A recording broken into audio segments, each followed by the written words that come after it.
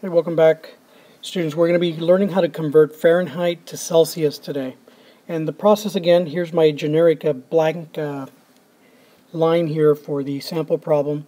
Let's go ahead and begin by looking at the actual equation that's required to solve this problem. And typically in class, there's really one that we follow, and then we have to algebraically find the value for the Fahrenheit or the Celsius, depending on what we're looking for.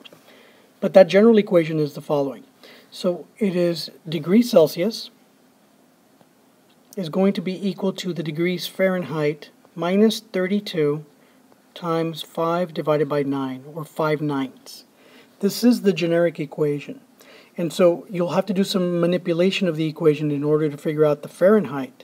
But in order for us to do that, we'll look at that in another video. In this video, we're going to go and take a known Fahrenheit value and convert that to Celsius. So this is the proper equation for us. So let's go ahead and assume that we're going to take, say, 49.2 degrees Fahrenheit, and we want to convert that to Celsius. The very simple thing for us to do here is to just take this number and plug it into the equation at this point. So all you want to do is plug it in and rewrite it. And so let's go ahead and do that. Degrees Celsius then is going to be equal to 49.2 minus the 32 times the 5 divided by 9. Okay? And so if you do that, let's take a look at this. And it does make sense to look at the operations here, the order of operations. Keep in mind that the order of operations calls for us to first look at any parentheses, followed by any exponents, multiplication, then division, addition, and subtraction. And you want to start off with the very first thing that you do always being the parentheses, and the last thing that you do being the subtraction. If you look at the problem, you're going to find that we have parentheses right here in this section. And so we need to resolve this.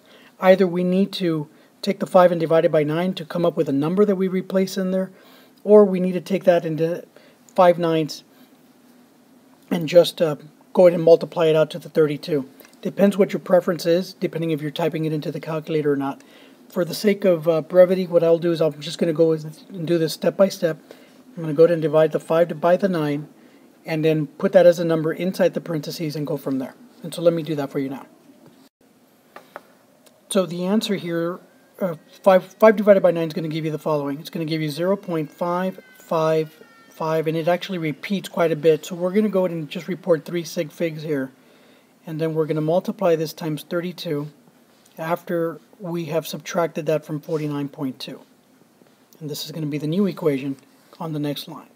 Notice that we still have the parentheses, so we need to go ahead and resolve this by taking the 0.555 and multiplying that times 32.